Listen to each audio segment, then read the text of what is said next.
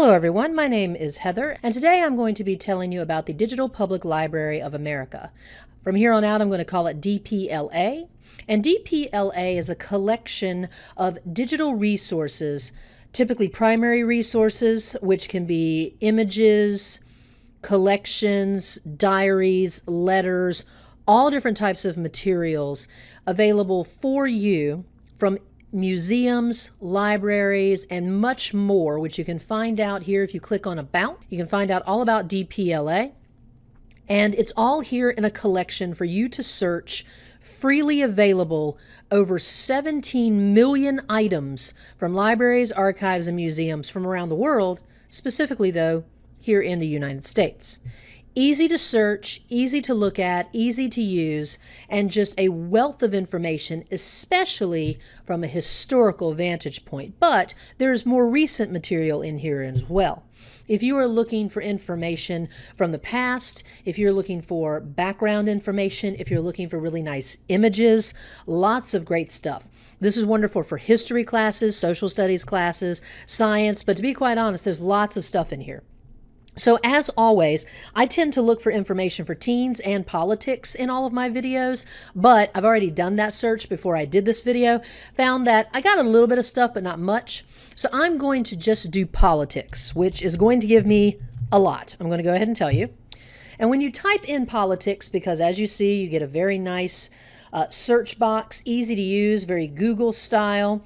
You can get a map of all your information. You can get a timeline, all different types of stuff.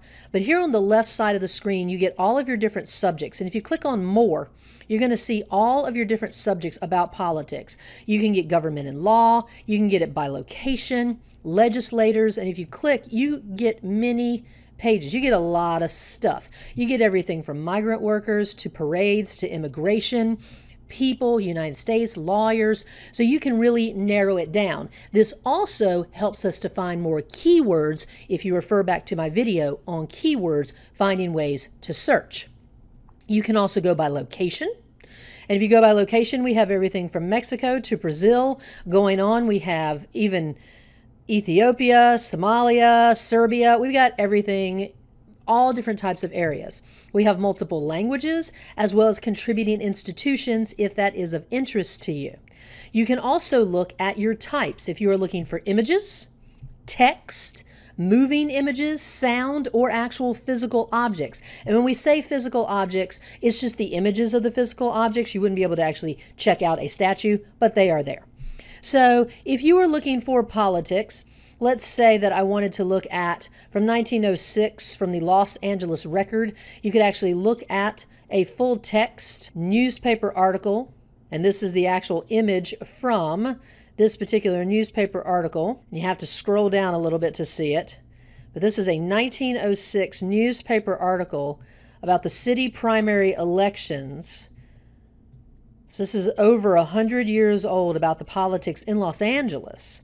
So you can see how you can look at this. This actually comes from the Claremont College's digital library from Claremont College. And so instead of actually, this is a one-of-a-kind item. You would not be able to find this in your local library. But because they have digitally scanned this item, you are now able to look at it, save it, scan it, download it, print it, send the URL to one of your friends if this was something that interested you. You can look at the history of politics, and this is just politics. We could search all sorts of things. I looked at civil rights. I did look at teens in politics. You can look at teens. You can look at pretty much anything you like, anything that you're interested in. If you were looking at the history of advertisements, if you were looking at automobiles, I don't care, whatever you're interested in, you can look it up and find all different types of information. So DPLA is what I call a rabbit hole site.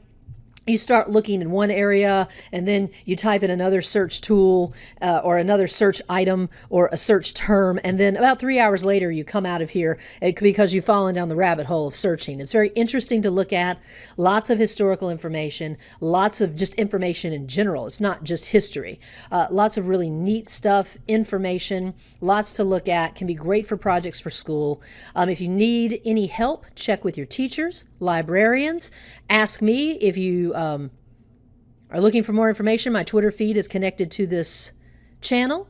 If you like what you see, please subscribe. More videos to come. Thank you so much. Have a great day.